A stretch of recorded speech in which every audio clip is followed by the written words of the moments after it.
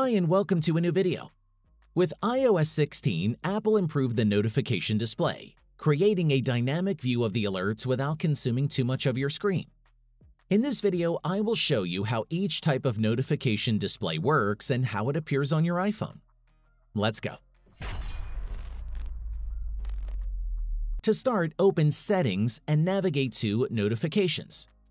As you notice, the notification display varies in three modes, namely Count, Stack, and List. When you set your display to Count, only the total number of accumulated alerts is shown in the notification center. No preview or snippet of the individual notification will be revealed, which conveniently keeps your pop-up alerts safe from prying eyes. On the other hand, the Stack display stacks the notifications at the bottom of the screen with the most recent alert at the top.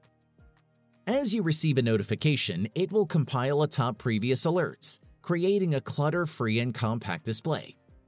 You can swipe up on the notifications to expand and view them all. Lastly, the List displays each notification individually as you receive it, listed one after the other. This notification display is somewhat similar to the previous iOS version. The only difference is that the alerts are now displayed at the bottom of the screen. Additionally, all notifications are now automatically grouped according to which apps they are from. And that's it. If I could help you, feel free to give this video a thumbs up and don't forget to subscribe. Leave a comment down below if you have any questions. See you next time. Bye.